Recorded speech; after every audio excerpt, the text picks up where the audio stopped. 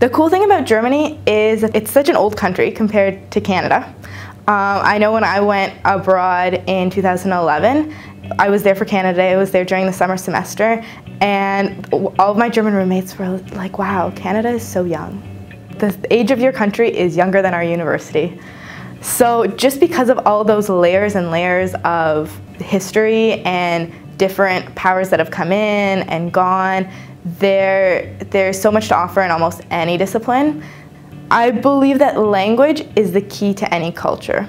So even if you just wanted to go abroad to backpack or to find yourself through traveling, you'll never really be an insider to a culture by just speaking English and trying to force your own language and way of communication upon them. It's the most spoken language in Europe. It's spoken not only in Germany, it's also spoken in Austria in a little variation, parts of the Netherlands, Switzerland, and some parts of Sweden.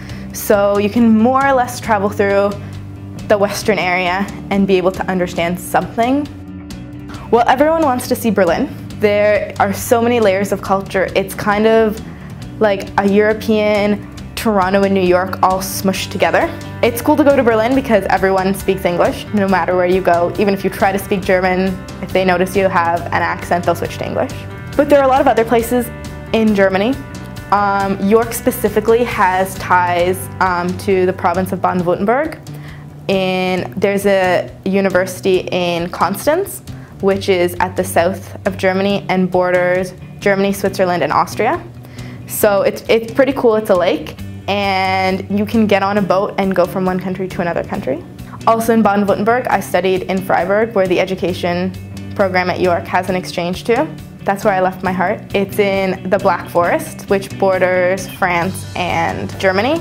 Black Forest cake here is nothing compared to Black Forest cake in the Black Forest. If you go to Bavaria, that's where your German stereotypes come from, of the Dirndls and the Lederhosen and the liter mugs of beer, and where Oktoberfest is in Munich. If you want to go to something that feels like Oktoberfest but is more authentic, there's a whole bunch of other Volksfests throughout the summer.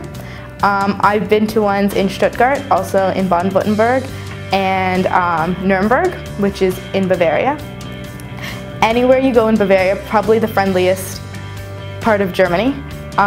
They have accents that if you've learned Hochdeutsch you won't understand, but they're the place in Germany that if you try to speak German, they'll speak it back to you and they'll be like, great, like you're trying, we'll speak to you. If you want something kind of similar to Toronto, you could go to Hamburg. It's a harbor city. You can take boat tours and probably the best fish I've ever had. After my exchange, I loved Germany so much I went back last summer to work to teach English as a foreign language in a summer camp. And I worked in Bavaria for a month and stayed with various host families.